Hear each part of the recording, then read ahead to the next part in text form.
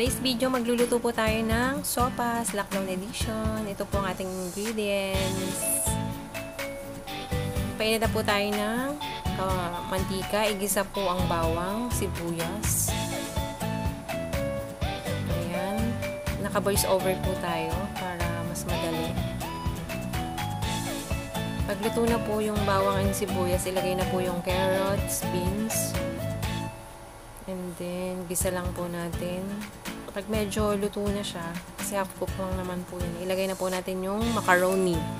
Wala po tayong ibang stock na macaroni, kundi yun lang po.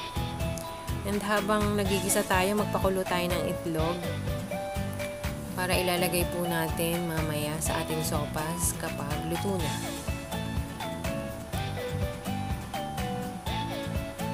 Wala pong hotdog na mabilhan, kaya wala po siyang hotdog. Wala rin pong baboy.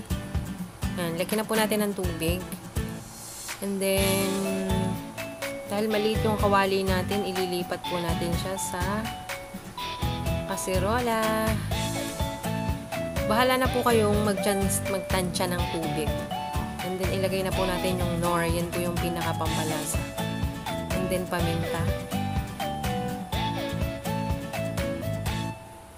And then, pabulakan po natin ng konti. Pag bumubulak na po siya, lagay na po natin ang repolyo.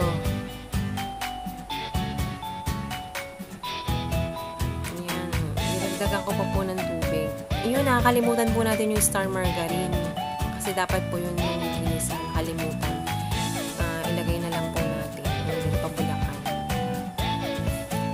Ayan. Kapag po bumulak ulit, ilagay na po natin yung ating evaporated milk.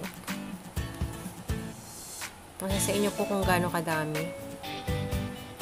Ang nilagay ko po, hindi ko inubos yung isang lata kasi parang sobra ng creamy. Pero mas masarap po yung maraming gatas. And then yung pampalasa din po natin, patis. Hindi po ako naglalagay ng asin kasi patis lang po, and then yung nor baboy. Ayan. Kumukulo na po siya. Tikman po natin kung anong lasa. Ayan, ito na po ang ating sopas.